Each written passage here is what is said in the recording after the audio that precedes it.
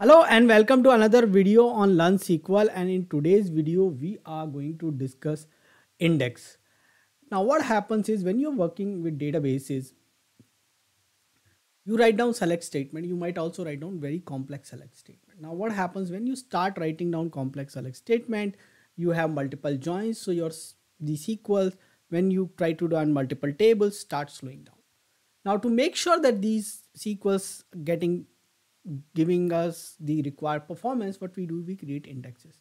Now indexes helps to identify the join columns quickly, and based on that we'll able to quickly be able to return the results. Now, so that is why there is a requirement of indexes are created on join columns. Sometimes we might include the group by columns, but typical objective is that it should join faster, and based on that we should be able to have the where clause faster. So we will try wherever we are frequently joining, or where we are frequently putting conditions, we try to cover those columns in our indexes. Now indexes improve the performance of the query. Sometime if your indexes can have the full index scan or only index scan, then it is really advantageous, because in that case the table would not be read. Especially if the tables are really big, indexes can help a lot to improve the performance. Now, are there any disadvantages? Now the disadvantages here is basically if you create too many indexes, it may actually slow down the performance of your insert, update, delete or your CRUD operations. So now what happens is basically when you create the index, it improves the performance of the select statement. But what happens, there is a cost. When you are inserting, these indexes need to be updated.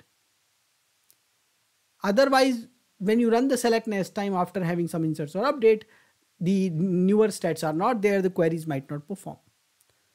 So because of this reason, we actually need to have the limited set of indexes which are best suitable. If there are too many, then it may slow down the performance. There are too many indexes, and too many indexes can also confuse the database in the plan. So we should have the optimal number of indexes always. Now modern day databases, they are doing optimization where you might not need indexes. The database itself can decide what kind of indexes or what kind of tuning is required based on the queries. So you might not need it. So there are chances that you might not have to create in some of the modern cloud database and indexes, and they still give you the required performance. Now, when we create indexes, most of the database provide us multiple options. Like in SQL Server, we have clustered index and non-clustered index, but very common. There could be other types also. In Oracle, we have bitmap index and B-tree indexes. The normal indexes is B-tree, and most of the time, the normal indexes will follow the B-tree structure in databases. Now, in MySQL, you have index. Now, Postgres, you even have a GIN index for the optimizing the searching of the some text analysis which you wanted to do. So then we can create the index, and if needed we can drop the index. Now when we come to the SQL Server, and right now we are learning the things on the SQL Server. On SQL Server, the cluster, if you create a primary key, by default the cluster index will get created. Okay, so and only one cluster index can be created per table, because if you create a key, then that will organize your table in that manner and will automatically create a cluster index. Right now our tables doesn't have any indexes, so we have a liberty to create index on a clustered index or a non-clustered index. Let me give you a simple example. How do we create an index? So let's say I have an item table and I want to create an index. Create index, index name, let's say item underscore non-unique one, on table name, which is item, and what are the column, I can say item underscore id is the column I can want to create an index. Now there are databases, if I try to create another index on the same column, might give error. There are other databases which might not give you error. So let's say I wanted to create NU2, which is the same on this column. You see SQL Server is not giving an error, but if you try to do something like this in Oracle, you will be getting an error, and that the exactly same index is available. Now when I need to drop the index, again the syntax might differ. Now I say drop index nu2,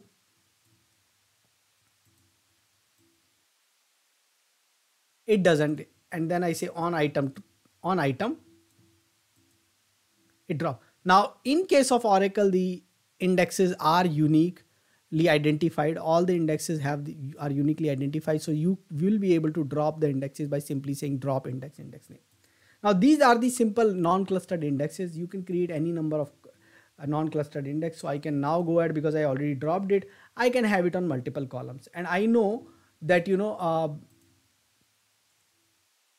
uh, I can have index, like say I want to join on the item ID, then a brand is something which is very commonly we use as a filter. We category is another thing which is basically we are going to use in the filter.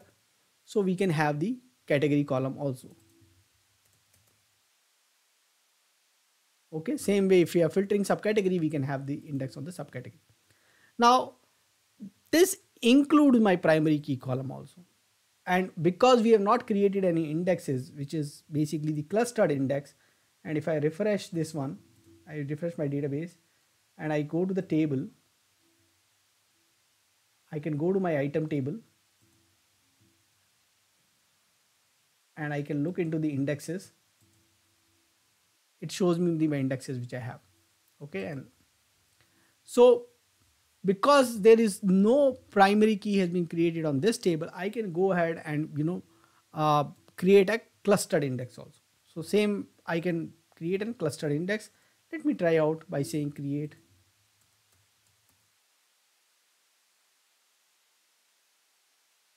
clustered index, and let me call it, because it's going to be unique index, and let me call CL clustered index is going to be unique, so I can say U for unique, and let me create it on these 3 columns.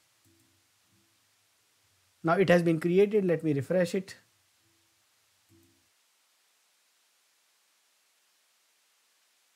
Refresh it from here. Now you see clustered index, and it is showing that it is clustered, and previously it was showing it's a non-unique, non-clustered index. Now it is a clustered index.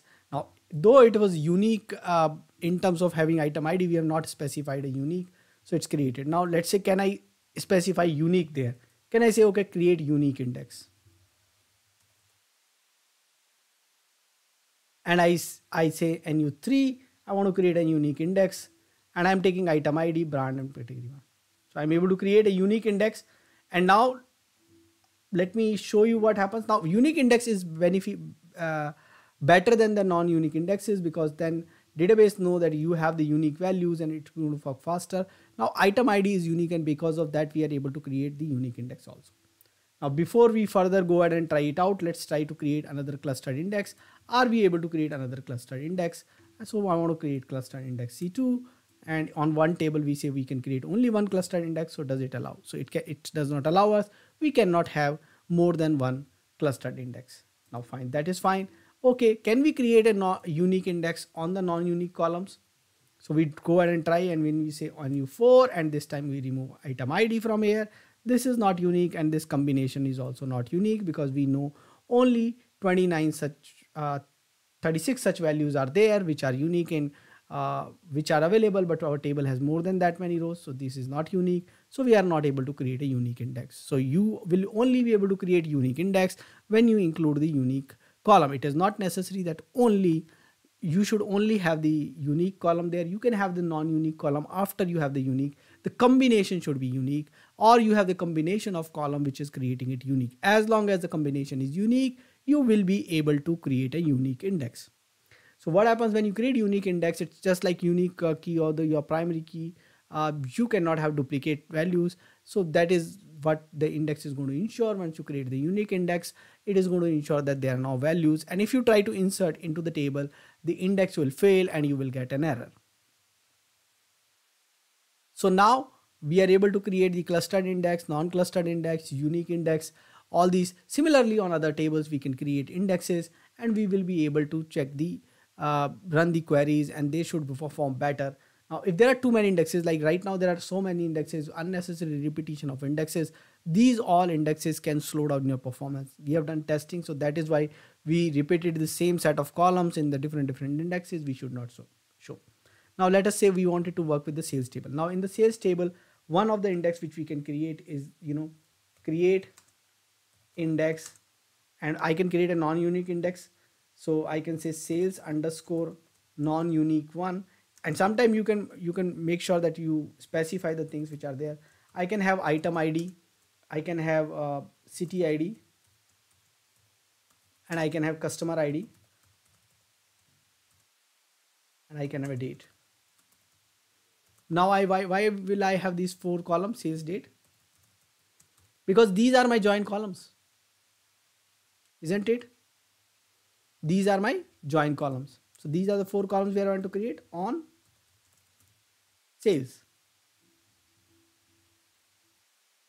So create index NU1 on sales, item ID, city ID, customer ID, sales. These are my four join column with 4 different dimensions, and they are going to help me to have a join quickly. Most of my filters are happening on the other side. So on the tables where I am joining, like let's say item, I will create indexes on item ID, brand, and category. City I will create on city and state, city ID, city and state. That is what index I'm going to create on the geography table. So if one index can suffice the need, one index, otherwise we'll create multiple index. Now in a bigger databases, you may have to create multiple indexes because there might be so much of data with the city and customer ID. Like customer ID could be huge. So it may actually, if I include it into this index, it may actually slow down the performance of overall whenever we are using item ID or city ID or date. So maybe I only create one index which can contain item ID and sales date. Another I create item IDs and city ID and sales date, and third one I create this. Then I could have a city ID and sales date also, and customer ID, sales date. These combinations I can have. So I can have these different kind of indexes depending on my need. Now, if your data warehouse is separate, then definitely when we load the data, we can disable the indexes. Now, different some databases allow you to have disable and enablement of indexes. In some databases, we drop and recreate them. Now, depending on your database, we can take a decision. So I'm creating one more index here, and that index is on the sales table where we have created on the join columns and the filter columns. So sales date is going to be having a filter column here. All 3 others are basically our join columns, and the filter is happening on the join tables, which is item, customer, and geography. So we created index. We know how to drop the indexes. Syntax could be different, but different in other databases. There could be different kind of indexes different databases offer. But mostly you will have this one index. Basically what we have, the non-clustered or B-tree kind of indexes would be available in most of the databases where you will be able to create, and these are most commonly used indexes. Then every database have their own specific index. Some database will have clustered, like SQL Server have clustered indexes, Oracle have bitmap indexes. Now in case of bitmap indexes, it is created only when you have selected number of values, when you have very small number of values, because they organize it in different manner. So what happens if you have only 1 or 2 values? In that case, we will try to have the bitmap indexes or very limited number of values. Now that depends on the kind of database you have. So then we create the bitmap indexes. So those indexes perform really good when you have lesser number of values. They organize the complete index in a different manner. So the way the data will be organized in the system, based on that, such things you are going to have. So go ahead and try these things out, and do let me know what else you want me to cover in this particular SQL series. Thanks for watching this video. Thank you. Keep watching, keep asking questions in comments, subscribe to my channel and press the bell icon so that you can get notification for new videos. Thank you.